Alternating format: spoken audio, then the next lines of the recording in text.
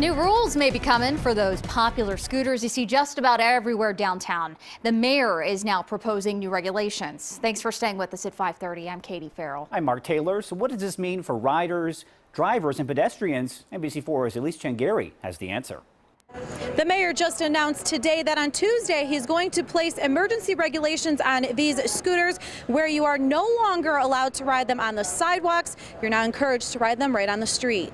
The scooters are just a big, huge nuisance. Those little scooters just don't move out of the way. So you just got to kind of maneuver around a little bit to get around them, and it just be like, ah! Today, Mayor Ginther says it's the city's responsibility to protect everyone sharing the road with bikes, e-bikes, and scooters. We have been working hard for the last several weeks to put in place common sense guidelines. We are excited about the expanding options to navigate our great city. This is why he is presenting Columbus City Council with proposed legislation by the end of the week. It addresses issues including where mobility devices can be operated, keeping them on the roadway and not on sidewalks.